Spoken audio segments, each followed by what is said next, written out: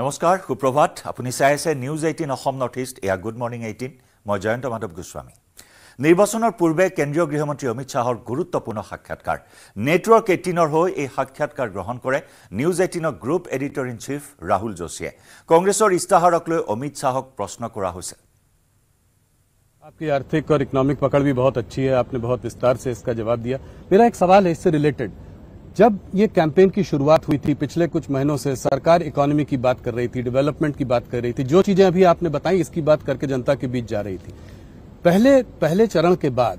ये देखा गया कि थोड़ा ये तुष्टीकरण की ओर मुड़ा थोड़ा हिंदू मुसलमान हुआ आप लोगों ने कांग्रेस के मैनिफेस्टो को अटैक किया और कहा प्रधानमंत्री ने राजस्थान में एक रैली में कहा कि जो है कांग्रेस का मैनिफेस्टो में अर्बन नक्सल की महक है इसमें माओइस्ट वो ख्याल दिखाई देता है तो ये कहां से आया देखिए हमारा दायित्व है कि हमारे खिलाफ जो चुनाव लड़ रहे हैं इनकी मंशाओं को हम उजागर करें जी आप मुझे बताइए इस जमाने में कोई भी पॉलिटिकल पार्टी पर्सनल लॉस की बात कर सकती है क्या देश सरिया के आधार पर चलेगा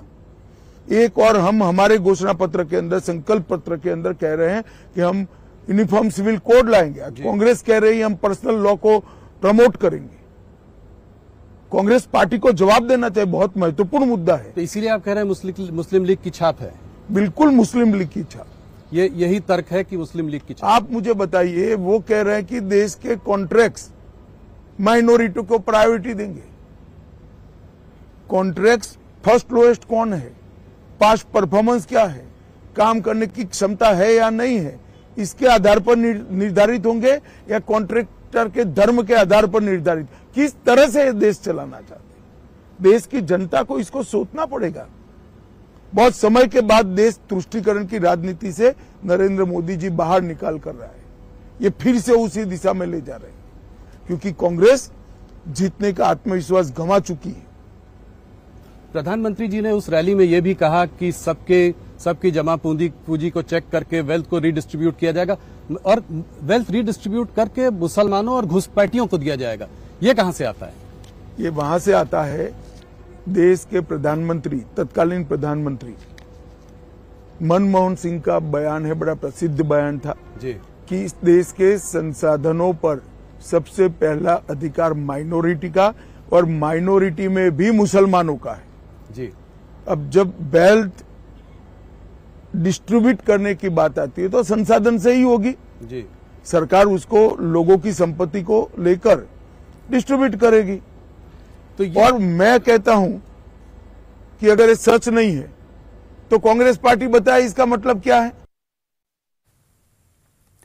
তৃতীয় তথা অন্তিম পৰ্যায়ৰ নিৰ্বাচনৰ বাবে মুখ্যমন্ত্ৰী ডক্টৰ হিমন্ত বিশ্ব শৰ্মাই অব্যাহত ৰাখিছে মাৰাথন নিৰ্বাচনী প্ৰচাৰ আজি ধুবুৰী লোকসভা সমষ্টিৰ বিজেপি মিত্ৰজোঁটৰ প্ৰাৰ্থী জাভেদ ইছলামৰ হৈ তিনিখনকৈ নিৰ্বাচনী প্ৰচাৰ সভাত অংশগ্ৰহণ কৰাৰ লগতে গুৱাহাটীৰ জয়ানগৰত বিজুলী কলিতা মেধিৰ হৈ সন্ধিয়া চলাব মুখ্যমন্ত্ৰীয়ে প্ৰচাৰ পুৱা 11 বজাত গোলকগঞ্জ দুপৰীয়া 12:30 বজাত বিলাসীপাৰা 2 বজাত ধুবুৰীত নিৰ্বাচনী প্ৰচাৰ চলাই সন্ধিয়া 5 বজাত জয়ানগৰত উপস্থিত হ'ব মুখ্যমন্ত্ৰীগৰাকী চলাব গুৱাহাটীৰ প্ৰাৰ্থী বিজুলী কলিতা মেধিৰ হৈ প্ৰচাৰ ধুবুৰীলৈ যাব মুখ্যমন্ত্ৰী ডক্টৰ হিমন্ত বিশ্ব শৰ্মা ধুবুৰীলৈ মুখ্যমন্ত্ৰীৰ গমনক কেন্দ্ৰ কৰি ৰাজনৈতিক মহলতো কিছু প্ৰতিক্ৰিয়াৰ সৃষ্টি হৈছে কাৰণ মুখ্যমন্ত্ৰীগৰাকীয়ে প্ৰথমৰ পৰাই উল্লেখ কৰি আহিছে যে ধুবুৰীক বাদ দি বাকিকেইটা সমষ্টিত বিজেপি বা মিত্ৰগোষ্ঠী জয়ী হ'ব প্ৰথম দুটা পৰ্যায়ৰ নিৰ্বাচন অনুষ্ঠিত হোৱাৰ পাছত মুখ্যমন্ত্ৰীগৰাকীয়ে ভৱিষ্যতবাণী ইতিমধ্যে কৰিছে 12খন নতুবা 12.5খন আসনত ইতিমধ্যে অগ্ৰগতি লাভ কৰি আছে বিজেপিয়ে আৰু তাৰ মাজতে আজি ধুবুৰীলৈ যাব মুখ্যমন্ত্ৰী ডক্টৰ হিমন্ত বিশ্ব শৰ্মা ধুবুৰীত তিনিখনকৈ প্ৰচাৰ সভাত অংশগ্ৰহণ কৰিব মিত্ৰজোঁটৰ প্ৰাৰ্থী জাভেদ ইছলামৰ হৈ তিনিখনকৈ প্ৰচাৰ সভাত অংশগ্ৰহণ কৰিব মুখ্যমন্ত্ৰীয়ে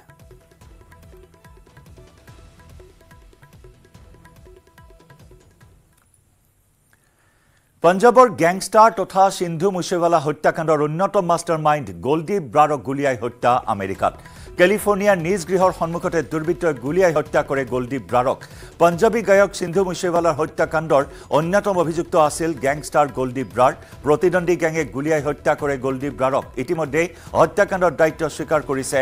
আৰ্ছ দাল্লা লখবীৰ গ্যাঙে ভাৰত চৰকাৰে সন্ত্ৰাসবাদী ঘোষণা কৰা গোলদীপ ব্ৰাৰৰ পৰিকল্পনাতে 2022 চনৰ 29 মেত পঞ্জাবৰ জুৱাহাৰকে গাঁৱত গুলিয়াই হত্যা কৰিছিল সিন্ধু মুছেৱালাক প্ৰথম অৱস্থাত সিন্ধু মুছেৱালাক লৰেন্স বিষ্ণয় গেঙে হত্যা কৰাৰ দায়িত্ব স্বীকাৰ কৰিছিল সেই সময়ত পৰৱৰ্তী সময়ত গোলদীপ ব্ৰাৰে দায়িত্ব স্বীকাৰ কৰিছিল সিন্ধু মুছেৱালাৰ হত্যাকাণ্ডৰ টেলিভিছন চেনেলত দিয়া এটা সাক্ষাৎকাৰত স্বীকাৰ কৰিছিল সিন্ধু মুছেৱালাক হত্যাৰ কথা আনকি পঞ্জাব আৰু হাৰিয়ানাৰ 6 ভাৰতীয় অস্ত্ৰধাৰীক প্ৰেৰণ কৰা হৈছিল বুলি স্বীকাৰ কৰিছিল মঙলবাৰে বিয়লি 5:25 কেলিফৰ্নিয়াত প্ৰতিদ্বন্দ্বী গেঙে হত্যা কৰে গোলদীপ ব্ৰাৰক উল্লেখযোগ্য যে দুইটা গেঙৰ মাজত আছিল দীৰ্ঘদিনীয়া শত্ৰুতা অৱশ্যে লৰেন্স বিষ্ণয়ৰ গেঙে এই পৰ্যন্ত কোনো কথা স্বীকাৰ কৰা নাই গোলদীপ ব্ৰাৰে কলেজীয়া শিক্ষা গ্ৰহণ কৰাৰ পিছতে সোমাই পৰিছিল অন্ধকাৰ জগতৰ সৈতে আমেৰিকা আৰু কানাডাৰ পৰাই চলাই গৈছিল অপৰাধমূলক কাম-কাজ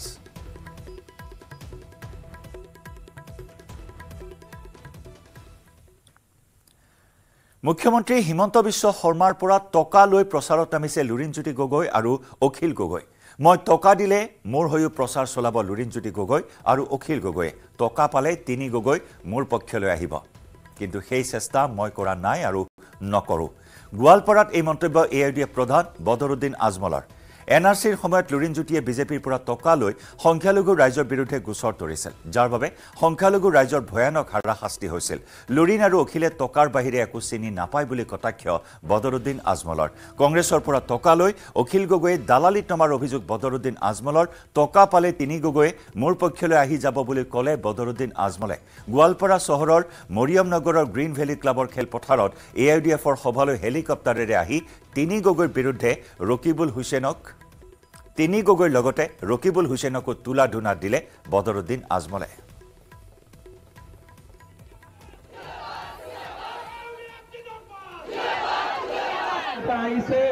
আপোনালোকৰ প্ৰতি দৰদ জাগিছে আপোনালোকৰ প্ৰতি মৰম জাগিছে কিন্তু এই নেতাবোৰক কেতিয়াবা আপুনি ইফালে হেলিকপ্টাৰেৰে গোৱালপাৰাৰ প্ৰচাৰ চলাবলৈ আহি মঞ্চতে তাহাজ্জুদ নামাজ পঢ়ি সকলোৰে মংগলৰ বাবে আল্লাহৰ ওচৰত দোৱা বিচাৰিলে বদৰুদ্দিন আজমলে আপনি দেখতেছেন ইয়া আল্লাহ আমাদের গৌরে ইজ্জত দেন আমাদের লোকে ইজ্জত দেন শিক্ষা দেন ডক্টর বানিয়ে দেন ইঞ্জিনিয়ার বানিয়ে দেন আইএস অফিসার বানিয়ে দেন ডিসি বানিয়ে দেন এসপি বানিয়ে দেন এই কমরে সেই কমরে দেওয়ার জন্য আছে আপনি দিলের হাল্লত চাচ্ছেন আর যে লুটিয়ে দেওয়ার জন্য আছে আরো হাল্লত আপনি কারে জিতাইতে লাগে আপনার হাতে কি রাখতে লাগে ইয়া আল্লাহ যদি আমি ইমানদারির সাথে এখানে এই কওমে খিদমতের জন্য আসে থাকি আপনি আমাকে কামনা আমিন দোয়া করবেন আমিন ইয়া রাব্বাল আলামিন সালাম আইছে আপনি পরাজয় করার কারণে তিনি ওই বিক্রি কইছে নাকি বিক্রি হইছে বিজেপির কাছে হেমন্তের কাছে বিক্রি হইছে পয়সা লই আইছে অখিল গগৈ পয়সা লওয়া বলি কলে পয়সা লইছে পয়সা লওয়া বলি কলে কোনে পয়সা দিয়ে পয়সা লইছে পয়সা হলে গরু গগৈ আপনাদের আহিব হ্যাঁ পয়সা যদি দিয়ে গরু গগৈ আহিব আজিলৈকে চেষ্টা কৰা নাই চেষ্টা কৰিলে আহিব হাজো আৰক্ষীৰ জালত চোৰৰ গেং পুৱতি নিশালৈ হাজো আৰক্ষীয়ে চলোৱা অভিযানত চৰাবুৰী বিলপাৰত আটক কৰে 6টা গভাই চোৰক এই অভিযানত চোৰকেইটাৰ পৰা আৰক্ষী উদ্ধাৰ কৰিবলৈ সক্ষম হয় লক্ষাধিক মূল্যৰ চোৰাং লোৰ তাৰ ইলেক্ট্ৰনিক সামগ্ৰী আৰু ৰছীৰ বান্ডিল কামৰূপ জিলাৰ বিভিন্ন প্ৰান্তত কেইবাটা চুৰিকাণ্ড সংঘটিত কৰাৰ অভিযোগ এই চোৰকেইটাৰ বিৰুদ্ধে ধৃত চোৰকেইটা হ'ল ক্ৰমে মকিবুল ইছলাম ৰাজু আলী মহিদুল ইছলাম আতাউৰ ৰহমান ৰাহুল আলী আৰু বাহাদুল ইছলাম ধৃত আটাইকেইটাৰে ঘৰ চৰাবাৰীৰ বিলপাৰত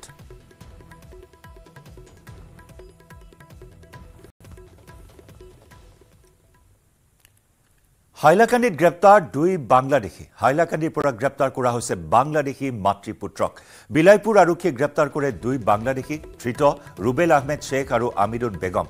2019 চনতে ভাৰতত প্ৰৱেশ কৰিছিল মাতৃপুত্ৰই হাইলাকান্দিৰ বিলাইপুৰৰ এখন গাঁৱত বাস কৰি আহিছিল দুয়োজনে 2019 চনতে আহি প্ৰৱেশ কৰিছিল হাইলাকান্দিত বাংলাদেশৰ দুই মাতৃপুত্ৰই আৰু অৱশেষত আৰক্ষীৰ জালত পৰিল 2019 চনৰ পৰা হাইলাকান্দিত বসবাস কৰি অহা দুই মাতৃপুত্ৰ বিলাইপুৰ আৰক্ষীয়ে গ্ৰেপ্তাৰ কৰে দুই বাংলাদেশীক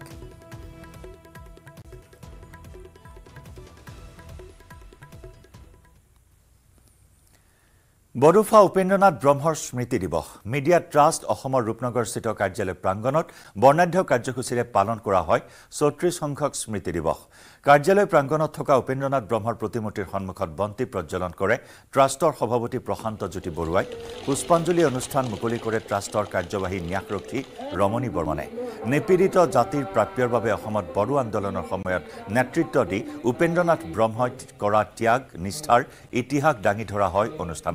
অনুষ্ঠানত অংশগ্ৰহণ কৰে ৰাজ্যৰ ভিন্ন প্ৰান্তৰ পৰা অহা সাংবাদিকসকলে উপেন্দ্ৰনাথ ব্ৰহ্মৰ মৃত্যু তিথি এই পবিত্ৰ দিনটোতে দতমাত উপস্থিত হৈ বডোফাৰ পবিত্ৰ আত্মাৰ প্ৰতি শ্ৰদ্ধা জনালো সমান্তৰালভাৱে দতমাত UPPL দলৰ আৰু বিজেপি দলৰ নিৰ্বাচনী প্ৰচাৰ অভিযানত অংশগ্ৰহণ কৰিলো মই নিশ্চিত যে কোকৰাঝাৰ আসনত এইবাৰ আমি UPPL দলক সকলোৱে লগ লাগি এক বিপুল ভোটত বিজয়ী কৰিবলৈ সক্ষম হ'ম চীনৰ গুৱানডং প্ৰদেশত ভয়াবহ পৰিস্থিতি এটা ঘাইপথ ভাঙি পৰাত কমেও 19 জনকৈ লোকৰ মৃত্যু হয় গুৱানডং প্ৰদেশত বিগত 2 সপ্তাহ ধৰি অঞ্চলটোত অব্যাহত আছে বৰষুণৰ ফলত সৃষ্টি হয় বান আৰু তাৰ মাজতে সংঘটিত এই ঘটনাই শোকাহত কৰি তুলিছে সকলোকে উল্লেখযোগ্য যে বুধবাৰে পুৱা প্ৰায় 2:10 গুৱানডং প্ৰদেশৰ মেইঝৌ চহৰ আৰু দাপু চহৰ সংযোগী এক্সপ্ৰেছ হাইৱেৰ এটা অংশ ভাঙি 28খন বাহন আবদ্ধ হৈ পৰাৰ বন্দী হয় দৃশ্য CC কেমেৰাত গুৱানডং প্ৰদেশ চৰকাৰে ঘটনাস্থলীত মোতায়েন কৰে প্ৰায় 500 উদ্ধাৰকাৰী বাহিনীৰ লোক কেৱল গুৱানডং প্ৰদেশতে নহয় দক্ষিণ চীনত যোৱা কেইটামান দিন ধৰি ধাৰাসাৰ বৰষুণে বিধ্বস্ত কৰিছে জনজীৱন ইতিমধ্যে বান পৰিস্থিতিৰ বাবে গুৱানডং প্ৰদেশৰ প্ৰায় 1,10,000তকৈ অধিক লোকক স্থানান্তৰিত কৰিবলগীয়া হোৱা বুলি প্ৰকাশ কৰিছে স্থানীয় সংবাদ মাধ্যমে চীনত হোৱা এই বৃষ্টিপাতৰ ফলত চিয়াং আৰু ব্ৰহ্মপুত্ৰৰ জলস্তৰ বৃদ্ধি পোৱাৰ সম্ভাৱনাই দেখা দিছে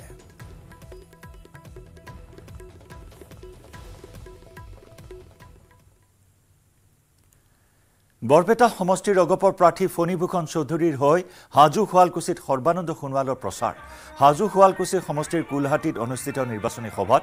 জনতাৰ উৎসাহ দেখি অভিভূত হৈ পৰিল কেন্দ্ৰীয় মন্ত্ৰীগৰাকী অসমত বিজেপি মিত্ৰজোঁটে 12খন আসনত জয়ী হ'ব বুলি দাবী কৰিলে ডিব্ৰুগড়ৰ বিজেপি প্ৰাৰ্থী তথা কেন্দ্ৰীয় মন্ত্ৰী সৰ্বানন্দ সোণোৱালে বিগত 10 বছৰত নৰেন্দ্ৰ মোদী আৰু অসম চৰকাৰৰ ভাল কামৰ বাবে ৰাইজে বিজেপিক সমৰ্থন কৰা বুলি দাবী কৰিলে সৰ্বানন্দ সোণোৱালে বৰপেটা লোকসভা সমষ্টিৰ মিত্ৰজোঁটৰ প্ৰাৰ্থী ফণীভূষণ চৌধুৰীয়ে বিপুল ভোটত জয়ী হ'ব বুলি দাবী কৰিলে সৰ্বানন্দ সোণোৱালে ভাল হৈছে আৰু আপোনালোকে দেখিলে ৰাইজৰ কিমান উৎসাহ আৰু ভাল কাম মোদী ডাঙৰীয়াই যোৱা 10 বছৰ কৰাৰ বাবে আৰু অসম চৰকাৰ ভাল কাম কৰাৰ বাবে আজি জনসাধাৰণে বেলেগ কথা ভবা নাই কেৱল বিজেপিক বিচাৰিছে বিজেপি মিত্ৰ দলক বিচাৰিছে আৰু এই বৰপেটা সমষ্টিটো ফণীভূষণ চৌধুৰী ডাঙৰীয়াই বিপুল ভোটত জয়যুক্ত হ'ব 12+, 12+ অসমত ভাল হ'ব যোনেই নাহক কিয় এতিয়া অসমত কোনো ধৰণৰ ৰাইজে বেলেগ চিন্তা নকৰে কেৱল বিজেপি আৰু মিত্ৰ দল অযোধ্যাৰ ৰাম মন্দিৰ দৰ্শন ৰাষ্ট্ৰপতি দ্ৰৌপদী মুৰ্মুৰ ৰামলালাৰ মূৰ্তিৰ পূজা অৰ্চনা কৰি সেৱা ল'লে ৰাষ্ট্ৰপতিগৰাকীয়ে ৰাষ্ট্ৰপতিৰ আগমনৰ বাবে ৰাম মন্দিৰত কটকটীয়া নিৰাপত্তা ব্যৱস্থা গ্ৰহণ কৰা হয় অযোধ্যাৰ ৰাম মন্দিৰত এয়া ৰাষ্ট্ৰপতি দ্ৰৌপদী মুৰ্মু ৰামলালাক দৰ্শন কৰিলে ৰাষ্ট্ৰপতিগৰাকী পূজা অৰ্চনা কৰি সেৱা ল'লে ৰামলালাৰ ওচৰত ৰাষ্ট্ৰপতি দ্ৰৌপদী মুৰ্মুৱে আৰু ৰাষ্ট্ৰপতিৰ আগমনক কেন্দ্ৰ কৰি ৰাম মন্দিৰত কটকটীয়া নিৰাপত্তাৰ ব্যৱস্থা গ্ৰহণ কৰা হয়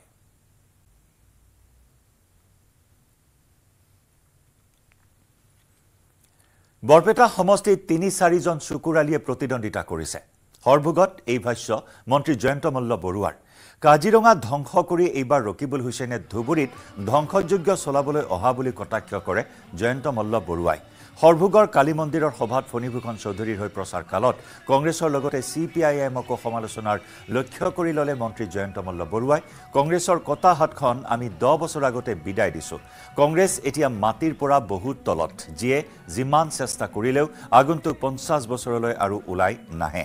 এতিয়া অকল পদুম ফুলিব এতিয়া অকল নৰেন্দ্ৰ মোদী আৰু হিমন্ত বিশ্ব শৰ্মাৰ নেতৃত্বত NDA চৰকাৰ হ'ব বুলি মন্তব্য জয়ন্ত মল্ল বৰুৱাৰ লগতে CPIMৰ প্ৰাৰ্থী মনোৰঞ্জন তালুকদাৰক ভেলুলেছ আখ্যা মন্ত্ৰীগৰাকীৰ বৰপেটা সমষ্টিত ফণীভূষণ চৌধুৰীয়ে 5 লাখ ভোটত জয়ী হ'ব বুলি দাবী কৰিলে মন্ত্ৰী জয়ন্ত মল্ল বৰুৱাই তৃতীয় পৰ্যায়ৰ নিৰ্বাচনৰ 4খন আসনৰ 4খনতে বিজেপি মিত্ৰজোঁটৰ প্ৰাৰ্থী জয়ী হ'ব বুলি দাবী কৰে মন্ত্ৰীগৰাকীয়ে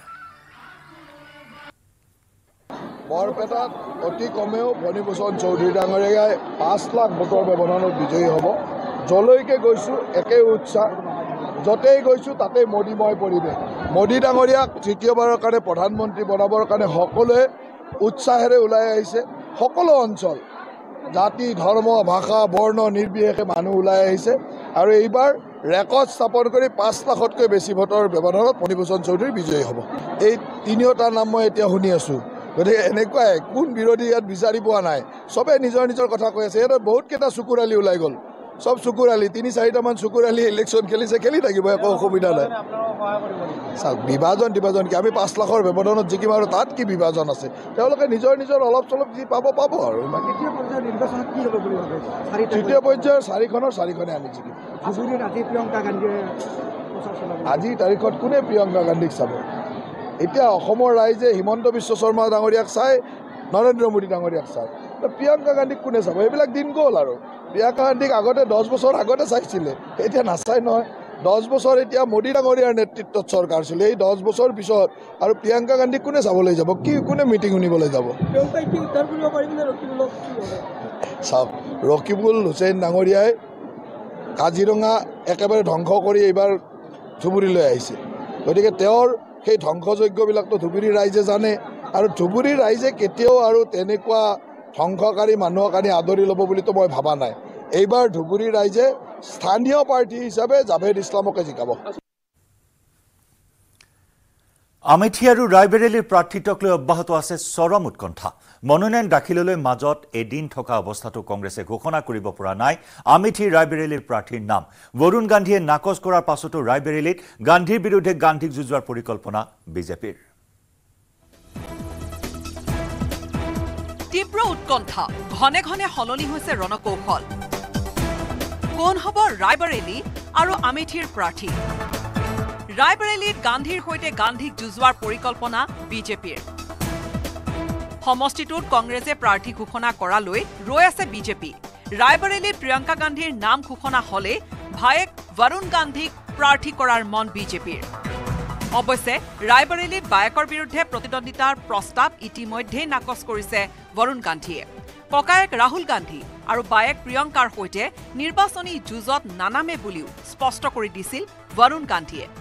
কিন্তু তাৰ পিছতো কংগ্ৰেছে প্ৰিয়ংকাক প্ৰক্ষেপ কৰিলে ৰায়বেৰেলীৰ পৰা বৰুণক নিৰ্বাচন খেলিবলৈ হেঁচা দিয়াৰ পৰিকল্পনা বিজেপিৰ মনোনয়ন দাখিললৈ মাজত ৪৫ ঘণ্টাতকৈ কম সময় থকা অৱস্থাত ৰায়বেৰেলী সমষ্টিক লৈ উৎকণ্ঠিত হৈ পৰিছে দেশৰ প্ৰতিজন ৰাজনৈতিক বিশ্লেষক আমেথিতো একে পৰিস্থিতি ৰায়বেৰেলীৰ দৰে ২০ মেৰ দিনা পঞ্চম পৰ্যায়ত নিৰ্বাচন অনুষ্ঠিত হ'ব আমেথিৰ যাৰ বাবে মনোনয়ন দাখিলৰ শেষ সময়সীমা উকলিব ৩ মে তাৰিখে মনোনয়ন দাখিলৰ শেষ সময়সীমা উকলি যাবলৈ মাজত এদিন থকা অৱস্থাটো কংগ্ৰেছে ঘোষণা কৰিব পৰা নাই আমেথিৰ প্ৰাৰ্থীৰ নাম বিপৰীতে মনোনয়ন দাখিল কৰি প্ৰচাৰত বহুদূৰ আগুৱাই গৈছে আমেথিৰ বৰ্তমানৰ সাংসদ স্মৃতি ইৰাণী ২০১৯ চনত স্মৃতি ইৰাণীৰ হাততে আমেথিত প্ৰথমবাৰ মুখ ঠেকেচা খাইছিল গান্ধী পৰিয়ালে যাৰ বাবে গান্ধী পৰিয়ালৰ দুৰ্গ আমেথিত প্ৰতিদ্বন্দ্বিতা কৰাক লৈ এতিয়া দমোজাত আছে ৰাহুল গান্ধীৰ লগতে কংগ্ৰেছৰ শীৰ্ষ নেতৃত্ব আনফালে ৰাজস্থানৰ পৰা ৰাজ্যসভালৈ নিৰ্বাচিত হোৱাৰ পিছতে ৰায়বেৰেলীত নিৰ্বাচন খেলাৰ সম্ভাৱনা লোপ পাইছিল সোনিয়া গান্ধীৰ অসুস্থ শৰীৰৰ বাবে লোকসভা নিৰ্বাচনৰ প্ৰচাৰৰ পৰা আঁতৰি থকা সোনিয়াৰ সলনি ৰায়বেৰেলীত চৰ্চা হৈছে কন্যা প্ৰিয়ংকা গান্ধীৰ নাম কংগ্ৰেছৰ দৰে ৰায়বেৰেলীক লৈ দধুৰ মধুৰত পৰিছে বিজেপিও বৰুণ গান্ধীয়ে বায়েকৰ বিৰুদ্ধে প্ৰতিদ্বন্দ্বিতা নকৰিলে বিজেপিয়ে সাজু কৰি ৰাখিছে দীনেশ প্ৰতাপ সিং আৰু মনোজ পাণ্ডে ২০১৯ৰ নিৰ্বাচনৰ পূৰ্বে কংগ্ৰেছ এৰি বিজেপিত যোগ দিয়ে সোনিয়া গান্ধীৰ সৈতে নিৰ্বাচনী যুঁজত নামিছিল দীনেশ প্ৰতাপ সিং আনফালে সমাজবাদী পাৰ্টিৰ বিধায়ক হোৱা সত্ত্বেও ৰাজ্যসভাৰ নিৰ্বাচনত ক্ৰছ ভোটিং কৰি বিজেপিৰ শিবিৰত সোমাইছে মনোজ পাণ্ডে উত্তৰ প্ৰদেশৰ নিৰ্বাচনত সমাজবাদী পাৰ্টিৰে বুজাবুজি হৈছে কংগ্ৰেছৰ ৰাজ্যখনত ৮০খন আসনৰ ৬৩খনত সমাজবাদী পাৰ্টিয়ে প্ৰাৰ্থিত্ব দিয়াৰ বিপৰীতে কংগ্ৰেছৰ ভাগত পৰিছে মাত্ৰ ১৭খন আসন সেই ১৭খন আসনৰ ভিতৰতে আছে প্ৰাৰ্থী থিৰাং নোহোৱা আমেথি আৰু Rae Bareli news desk report news 18 Assam north east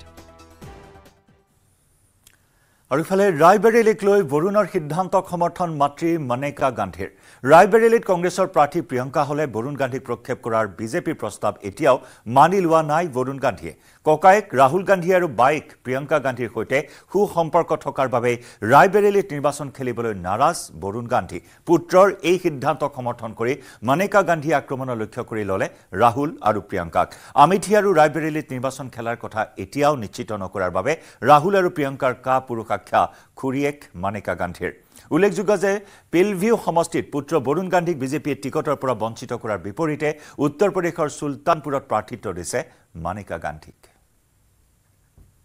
I think this time Sultanpur will hold its own against both of them. But my message is just one of development. So since I've come, we've been doing a great deal of work. And it's all, there are two kinds of work. One is people-oriented, which is for individuals. And one is large things. But again, even the large things are in response to what they want, not what I think they should have. Yes, it's been my home forever. I started my first election in the Sanjay Manch with an MLA by-election. And that gave me the courage to, when we saw the place. Strangely enough, I was attracted in Pilibhit by the butterflies. I just thought it was so beautiful. Anyway, yes, I was sad when Varun didn't because I saw it as an interruption in a good career. But the party has, makes its decisions, and I'm sure that Varun will, get through this and become much bigger. I wasn't in the loop on this, but I'm glad he did what he did. No, I just think it's cowardice. That's all. In all our lives, there comes a moment in which you really have to throw your hat in the ring. And you have to understand that leadership is really about putting yourself out there. It's not sitting at the back and ordering people. That's not leadership. As I said, they need to show more bravery. Pallavi, in order to enter into active politics, you have to have a passion for the country, some knowledge of what you want, some background of work. It's not about photo ops, So if she wants to get into politics or not, I would suggest, as I would suggest to any young, not so young, but any person, is specialize in something, be committed in something, and then go ahead and do it. এইটো Maithon still নহয় ওচৰ চুবুৰীয়াসকলে লগাইছে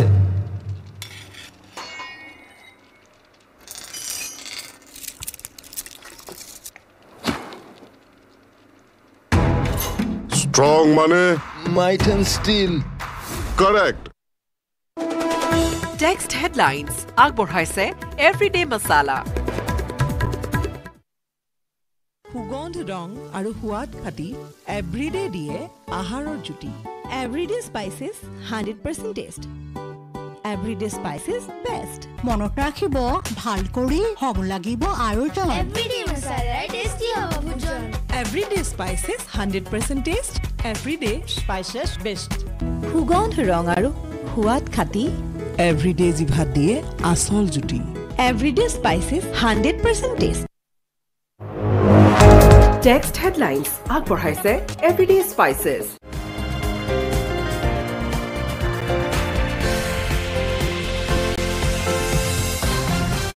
মোৰ এটা ফুটবলৈ বিভিন্ন আঁচনি আছে উদাহৰণস্বৰূপে অৰুণোদয় আঁচনি অসমত আছে বা সেই ধৰণে দৰিদ্ৰ লোকসকলৰ উত্তৰণৰ কাৰণে বিভিন্ন আঁচনি আছে কিন্তু এই ধৰণে মৃত ব্যক্তিৰ সম্পত্তিৰ ওপৰত কৰ নিৰ্ধাৰণ কৰি সেই কৰৰ পৰা পোৱা ধনেৰে জনকল্যাণমুখী আঁচনি চলোৱাৰ বা পৰিচালনা কৰাৰ উদাহৰণ ভাৰতবৰ্ষত নাই কিন্তু এনে ধৰণৰ এক ব্যৱস্থা আছিল ভাৰতবৰ্ষত যি ব্যৱস্থাক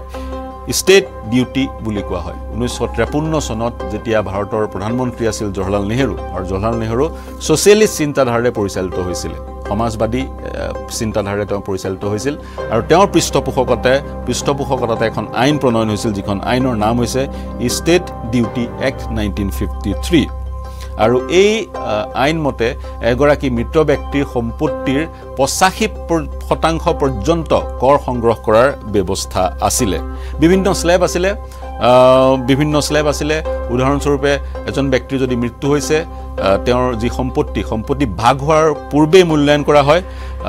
এনেকুৱাও স্ল্যাব আছিল যি স্ল্যাবৰ যোগেদি কাৰোবাৰ যদি সম্পত্তিৰ মূল্যায়ন কৰাৰ পিছত পোৱা গ'ল সম্পত্তিৰ মূল্য 1.5 লাখ অৰ্থাৎ 1.5 লাখ তেতিয়া তেওঁৰ সম্পত্তিৰ 7.5% চৰকাৰে কৰ হিচাপে লৈ লয় ষ্টেট ডিউটি টেক্স হিচাপে লৈ লয় কিন্তু সেই যি ব্যৱস্থা 1985 চনত ৰাজীৱ গান্ধীয়ে প্ৰধানমন্ত্ৰী হোৱাৰ পিছত কংগ্ৰেছ চৰকাৰখন হোৱাৰ পিছত সেই ব্যৱস্থাৰ অন্ত পৰিল সেই যিখন আইন আছিল সেই আইনখনক বাতিল কৰা হ'ল আৰু বাতিল কৰা হৈছিল 1985 চনত যেতিয়া বিশ্বনাথ প্ৰতাপ সিং ভাৰতৰ বিত্তমন্ত্ৰী আছিল পিছলৈ তেওঁ প্ৰধানমন্ত্ৰী হৈছিল বিত্তমন্ত্ৰী গৰাকীয়ে সংসদৰ মজিয়াত ঘোষণা কৰিছিল বাজেট ভাষণ দি থাকোতে যে এই আইনখন আৰু প্ৰযোজ্য নহব এই আইনখন বাতিল কৰা হৈছিল তেওঁৰ ভাষণত সেই সময়ত 1985 চনত যেতিয়া বিশ্বনাথ প্ৰতাপ সিঙে বিত্তমন্ত্ৰী হিচাপে বাজেট দাখিল কৰি থাকোতে যি ভাষণ দিছিল এই ভাষণত মৃত্যুৰ পিছত এজন ব্যক্তিৰ সম্পত্তিৰ ওপৰত নিৰ্ধাৰণ কৰা কৰ সন্দৰ্ভত কি কৈছিল শুনো আহক তেওঁ কৈছিল ইংৰাজী ভাষাত as both wealth tax and state duty laws apply to the property of a person the former applying to his property before death and the latter after his death অৰ্থাৎ wealth tax আমি সকলোৱে দিওঁ জীৱিত কালত এজন ব্যক্তিৰ পৰা সংগ্ৰহ কৰা হয় আৰু state duty tax তেওঁৰ মৃত্যুৰ পিছত তেওঁৰ পৰা সংগ্ৰহ কৰা হয়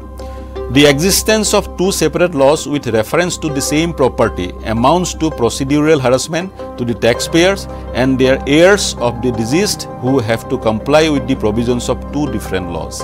জীৱিত কালত এটা কৰ মৃত্যুৰ পিছত এটা কৰে procedural harassmentor সৃষ্টি কৰে আৰু সেই সম্পত্তিখিনি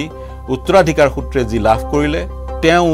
দুই ধৰণৰ ট্যাক্সৰ সৈতে ডিল কৰিবলগীয়া হয় Having considered the relative merits of two taxes, I am of the view that state duty has not achieved the twin objectives with which it was introduced, namely to reduce unequal distribution of wealth and assist the state in financing their development scheme. যি উদ্দেশ্য আগত ৰাখি এই আইনখন অনা হৈছিল মূলতঃ অৰ্থনৈতিক সমতা স্থাপন কৰিবলৈ বা সম্পত্তি যাতে এছাম মানুহৰ মাজতে নাথাকে এই সম্পত্তি এককভাৱে সমানভাৱে বিতৰণ হয় সকলো লোকৰ মাজতে সেই উদ্দেশ্য আগত ৰাখি এই আইনখন অনা হৈছিল কিন্তু এই উদ্দেশ্যত এই আইনখনৰ যোগেদি সেই বিশেষ উদ্দেশ্যত উপনীত হ'ব পৰা নগল যাৰ কাৰণে এই যি আইনখন বাতিল কৰাৰ সিদ্ধান্ত চৰকাৰে গ্ৰহণ কৰিছে Former Prime Minister VP Singh who was the finance minister in Rajiv Gandhi's cabinet said in his budget speech Biswanath Pratap সিঙে এই মন্তব্য কৰিছিল কিন্তু পুনৰ এই প্ৰসংগ উত্থাপিত হৈছে দুটা কাৰণত কাৰণ ৰাহুল গান্ধীয়ে প্ৰতিশ্ৰুতি দিছে সোশিও ইকোনমিক সাৰ্ভে কৰাৰ ৰাহুল গান্ধীয়ে বা কংগ্ৰেছ দলে প্ৰতিশ্ৰুতি দিছে দৰিদ্ৰ শ্ৰেণীৰ লোকসকলক বিশেষকৈ পিছপৰিত অৰ্থনৈতিকভাৱে পিছপৰা সংখ্যালঘু বা আন লোকসকলক ইনষ্টিটিউশনালাইজ ক্ৰেডিট দিয়া হ'ব বা লোন দিয়া হ'ব বেংকে লোন দিব তেওঁলোকক ইন্টাৰেষ্ট ফ্ৰী লোন হ'ব পাৰে বা বিভিন্ন ধৰণে তেওঁলোকৰ উত্তৰণৰ কাৰণে তেওঁলোকৰ অৰ্থনৈতিক পেকেজ দিয়া হ'ব আৰু তাৰ সমান্তৰালকৈ ইকোনমিক সাৰ্ভে এটাৰ কথা কৈছে কংগ্ৰেছে যেটো সাৰ্ভেৰ যোগেদি কাৰ হাতত কিমান ধন আছে সেই কথা গম পোৱা যাব আৰু ওয়েলথ ৰিডিস্ট্ৰিবিউশন কৰিব পৰা যাব এনে ধৰণৰ ইংগিত কংগ্ৰেছে প্ৰদান কৰিছে আৰু স্যাম পিট্ৰোডাই ইনহেৰিটেন্স ট্যাক্সৰ পোষকতা কৰিছে স্যাম পিট্ৰোডাৰ মন্তব্য কিন্তু এন্ডৰ্স কৰা নাই কংগ্ৰেছে দলৰ মন্তব্য বুলি কোৱা নাই কংগ্ৰেছে বৰঞ্চ কৈছে গণতান্ত্ৰিক দেশত নিজৰ মনৰ কথা কোৱাৰ সকলোৰে অধিকাৰ আছে আৰু স্যাম পিট্ৰোডাই সেই কাৰণে নিজৰ মনৰ কথা কৈছে ইনহেৰিটেন্স ট্যাক্স ভাৰতবৰ্ষত প্ৰযোজ্য কৰাৰ কথা কৈছে কিন্তু কংগ্ৰেছ দলে ইয়াৰ পোষকতা নকৰে বুলি দলটোৰ শীৰ্ষ পৰ্যায়ৰ লোকে নেতাই ইতিমধ্যে স্পষ্ট কৰি দিছে দুটা বিষয় ইনহেৰিটেন্স ট্যাক্স আৰু আনটো বিষয় হ'ল ষ্টেট ডিউটি ট্যাক্স এতিয়া প্ৰশ্ন হয় এইকিটা যদিহে অনাগত সময়ত এই ধৰণৰ ব্যৱস্থা অৰ্থনৈতিক ব্যৱস্থা ভাৰতবৰ্ষলৈ আহে ভাৰতবৰ্ষত অৰ্থনৈতিক সমতা স্থাপন হ'বনে এনে ধৰণৰ ব্যৱস্থাই বিজেপি অভিযোগ কৰিছে কমিউনিষ্ট মাইন্ডসেটৰ পৰা আহিছে বামপন্থী চিন্তাধাৰাৰ ফসল এনে ধৰণৰ ব্যৱস্থা যি ব্যৱস্থাই কেতিয়াও ভাৰতবৰ্ষৰ উত্তৰণ ঘটাব নোৱাৰে বৰঞ্চ বিভিন্ন প্ৰশ্ন বিজেপি উত্থাপন কৰিছে যিবোৰ প্ৰশ্ন যথেষ্ট প্ৰাসংগিক এজন ব্যক্তিৰ কষ্ট উপাৰ্জিত ধন চৰকাৰে কাঢ়ি লোৱাৰ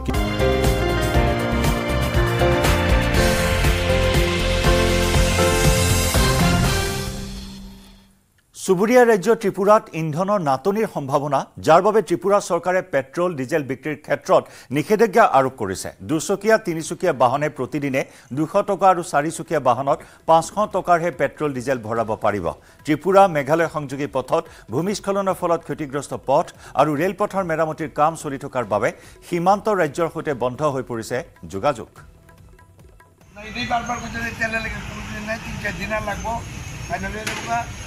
যাতে হয় শুধু শুধু মজুত না করে মজুত করে টেনশন বাড়ানোর দরকার নেই, তেলে কোনো ইয়ে নাই, যাত্রী নাই।